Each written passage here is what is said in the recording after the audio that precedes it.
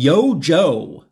The 1983 back issue of the week brings us the first appearance on the G.I. Joe side of Ace, and on the Cobra side the first full appearance of Destro. G.I. Joe, A Real American Hero, Volume 1, Issue 14.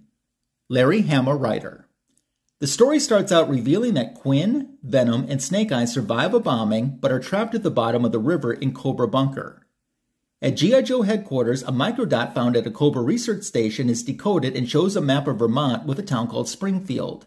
The Joes head out to attack Springfield, and Cobra Commander takes a rocket there to test a toxin on willing Cobra subjects.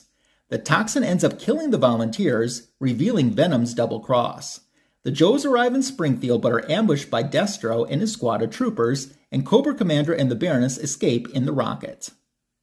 Herb Trimpe did the cover for this issue, interior art by Mike Vosburg. Please subscribe to my channel for more content. Thanks.